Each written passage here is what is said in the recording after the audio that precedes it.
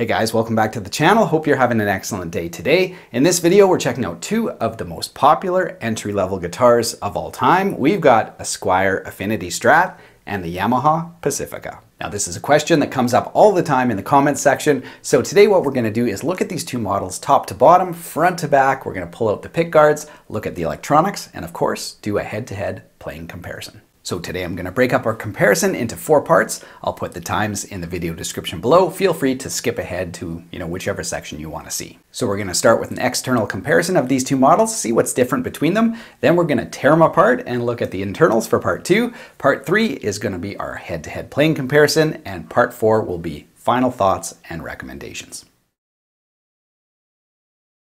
Now for people who are unfamiliar with these models, the Affinity is basically Squier's second cheapest guitar. You have the Bullet and then you have the Affinity. This is a very popular guitar. It should be noted that the body is not full thickness of a traditional Strat. It's a thinner body, which can cause some trouble when you're upgrading parts. But yeah, super popular guitar for a reason. It's great. Now the Pacifica, this is the 112J, which is similarly priced. Now I'll put a graphic up of some of the other Pacificas just because I think people might not be as familiar. But the next version up of this guitar is the 112V. That features Alnico pickups, okay? And the cheapest one, the 0112, I think it is. Anyway, it's got an Agathis body. So this is kind of like right in the middle. You get the alder body, maple neck, rosewood fingerboard, but you get, I think, cheaper pickups than the 112V. So let's start by checking out the Pacifica. Now, on its face, it kind of just looks like another Strat, but it really is different in many ways. The Pacifica was designed to be the entry-level super Strat. So in what ways is the Pacifica a little bit of a super Strat? Well, first of all, they've redesigned the whole Strat concept. So we only have one string tree, which is always good. Fewer friction points is always appreciated. The neck is very flat. So where the Squier will have a 9.5-inch radius, which feels very Fendery, we're all used to that. The Pacifica has very, very flat, more like an Ibanez or a Les Paul, so it feels very different to play and it's very fast. The other thing is on the design, your horns are much thinner. We'll look at the, the Affinity in a second so that you can see the difference, but much thinner and I don't know, a little bit more angular looking, especially on the cutaway here. It's not really a soft contour. I'll try to catch that in the light. But anyway, yeah, it's kind of like a really hard line that comes there, which again adds to that angular look. Every single model is humbucker single. So on the Affinities, almost every model is all single coils, and there's a few humbucker singles like I have today out there, but the vast majority is single coils. So that's another thing that makes this a little bit of a super Strat. Every single model is either humbucker or humbucker single. Now controls are simplified, just volume and a tone, and you might notice something's missing. There is no front-facing jack like on a Strat, it is on the bottom. So those are some of the main ways that it differs. Now when you look at the Affinity, you can see it's a much more rounded design, very classic looking or vintage looking, something we're all used to seeing. It only has 21 frets. I should mention that the Pacifica has 22 frets, which is another nice upgrade. Other than that, a really classic design. Let's talk about some of the similarities. So both of these instruments are manufactured in Indonesia. Both have maple necks with rosewood fingerboards and alder bodies. Now in terms of hardware, both of these guitars have the exact same tuning machines. Since both guitars were made in Indonesia, and these tuning machines don't just look similar, they look identical. Odds are they came from the same plant, so no advantage there. The trem systems, we won't really know until we tear them apart, but externally they look very similar. 6-screw vintage systems. The Pacifica has bent steel saddles, like actual ones, and there's some sort of molded saddle that's made to look bent steel on the Affinity, but it's not. All right, so let's start with part 2. We're going to take the strings off, we're going to pull the pick guards out, we're going to look at the trem systems, basically look at every aspect that we can internally and see if one guitar has an advantage. All right, so let's start by removing the strings on the Squier. That'll give us access to the pick guard and the pickups, electronics, trem system, etc. So here we go.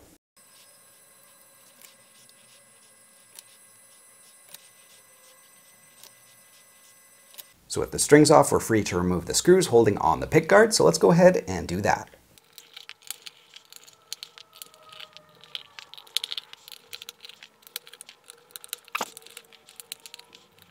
Okay, now for the moment of truth, let's remove the pickguard and see what's underneath. All right, so I've propped up the pickguard so that we can take a good close look at these pickups, and these really remind me of the old Mexican standards. So basically you have metal slugs that are your pull pieces and two ceramic bar magnets glued to either side of the pickup. Now the middle pickup is constructed in the same way as the neck pickup, but doesn't seem to have the copious amounts of adhesive as the neck pickup does, but the same style of single coil pickup. So here's a look at the humbucker in the bridge position. The only marking on it is a stamped R, so we can't really tell too much about that, but let's look at the pots and the switches. Let's take a close zoomed in look at the electronics. So here you can see we've got small dime-sized Alpha branded pots. These are 500K, which I guess is unsurprising since we've got a humbucker in the bridge, but oftentimes 500K is too bright for a traditional single coil. So we'll have to see how that affects the tone. And here's a closer look at our 5-way switch. Nothing fancy, but really common on lower end guitars. Now another feature on this guitar that really reminds me of the old Made in Mexico series is that the pull pieces are radius to the neck. And I've always found these pickups, at least on the Mexican guitars, very balanced from string to string. So they don't have that vintage stagger, but just that perfect radius to match the neck. So again, once we plug it in, we'll find out if it's really balanced or not. But from just the first look, it looks like it will be. All right, now that we've seen what's underneath the Squier, let's go ahead and open up the Yamaha and check it out. All right, moment of truth number 2. Let's see what's underneath. Now taking a look at the Yamaha here, right away you can see we've got a different style of pickup. So on the Squier, we had those two ceramic bar magnets on either side of the pull pieces. Here on the Yamaha, we've just got the one big magnet on the bottom. So same kind of thing applies where the pull pieces are just metal slugs and the magnets are glued to the bottom. Now as for the humbucker on the Yamaha, here you can see it's stamped Samshin, and then it's got the little R stamp there as well, and a bunch of waxy goop kind of crapping out the bottom of the pickup. So there you go. So here you can see the electronics are identical to the Squier. We've got dime-sized Alpha brand 500K pots. Now as you guys can see, the Pacifica has a plastic housing on the 5-way switch, unlike the Squier, which has a metal housing. Now just like the pull pieces on the Squier pickup were radius to its fingerboard, same thing with the Yamaha here, but it's quite a bit flatter. But you can see those middle pulls are a little bit higher and a little lower on either side to accommodate with the strings kind of coming over. And a nice little bonus on this guitar, I'll just change the focus here over to the humbucker, if I can do it. There it goes, okay. Anyway, you can see we've got adjustable screw pull pieces on this humbucker, whereas on the Squier, they were both kind of just set pull pieces. So that's a nice little bonus. Now let's take a peek at the trem system here. So pretty much standard Squier Fender stuff. We've got 2 screws that hold the whole system into the body, then the spring claw, then we've got 3 individual springs into the trem block. Now this block is pretty narrow and rough cast, and I should mention that the Affinities, the bodies aren't full thickness either. So not only is this block very thin, but it's very shallow because of the body thickness. Now looking at the trem system on the Yamaha, it looks almost identical to the Squier. So we've got our 2 bolts holding it in, the spring claw, 3 springs, and a very, very thin block. Now right here, hopefully you guys can see, there's a little extension on this block for where the trem arm attaches. That's a little bit different. The Squier is kind of all one piece and the Yamaha has that little block. It's also got a code underneath that I'm kind of curious about. Let's see if we can see what that says. I'm going to try to just pop some of the springs off. Oh, there you go. So PAC, so Pacifica 112. And this one is the J model, so I'm not sure, I can't quite read that. But anyway, Pacifica 112. So there you go. It's on the headstock and it's also in the trem cavity. All right, so let's start our playing comparison. Now today I'm going to do something slightly different with our signal chain. Normally, you know, I'll plug into the Blue Angel amp and use some maybe high-end pedals with a couple really good mics. Today what we're going to do is simplify things and kind of simulate, you know, what an average player would have. So we have a couple $200 kind of entry-level guitars. We're going to use the Monoprice Stage Right tube amp. This is a $200 tube amp, and we're going to only mic it up with one mic, and it's, you know, just a regular mic, nothing boutique about it or anything. Sennheiser E906. So we're going to keep our signal chain very basic and kind of simulate what the average player could get. So nothing fancy, no pedals, just these two guitars straight into that amp. So any clean tones, overdrive tones, and distortion tones will just be from this one $200 amp. Let's start with a comparison. We're gonna start on our neck pickups and work our way to the bridge. Let's check it out.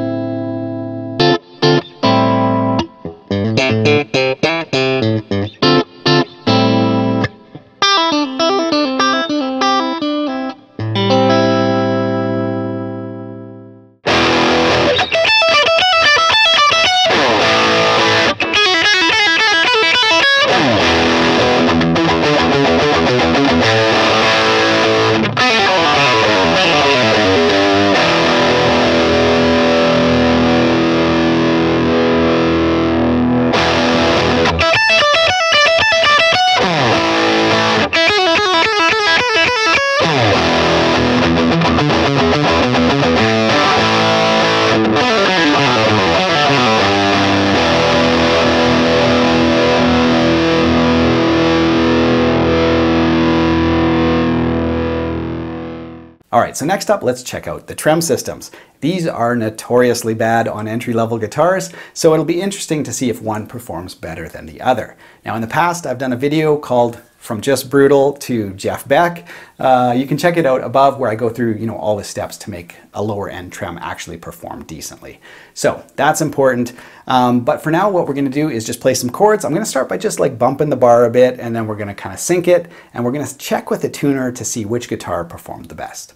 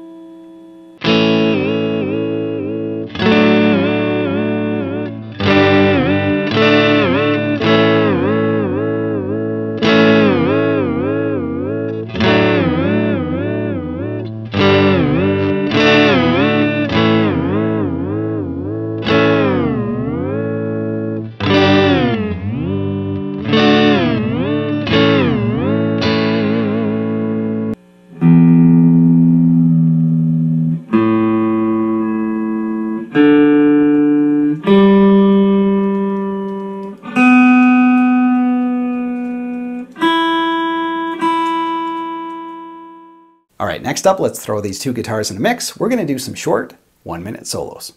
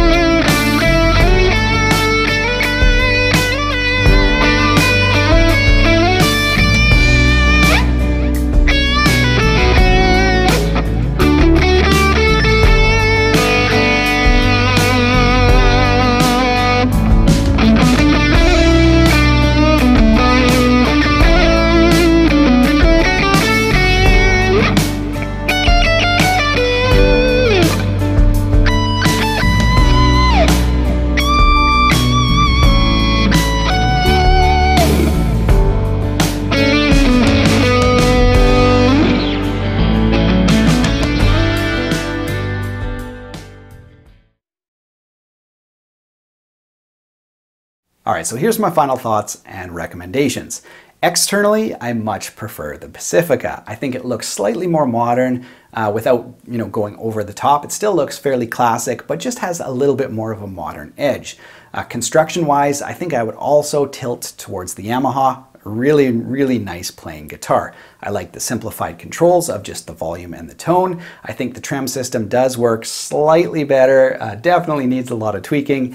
But yeah, externally, construction, weight, balance, playability, I think goes to the Pacifica. Now that being said, internally, I much prefer the Squier. I think the pickups, for me anyway, sound much better. Still nice and full, but much more articulation. So if ever a guitar needed a pickup swap, I think it would be the Pacifica. The electronics seem really cheap. The pickups seem really cheap. So I much preferred the Squier in terms of tone, and I think internally it's better made. Now, at the end of the day, there's a reason why both these models are so popular. They're absolutely fantastic guitars. For me, if you want sort of a mini super strat focused on playability, simplified controls, full width body, and all that kind of stuff, I would go with the Pacifica. If you want a more classic design that has, in my opinion, better tone, I would go with the Squier. So let me know in the comments below which guitar you guys thought was the best. I'd love to hear from you guys. Be sure to subscribe to the channel if you like content like this. You can check out the t-shirt store and my tab store in the video description below. Have a fantastic week. We'll see you guys next week with a new video.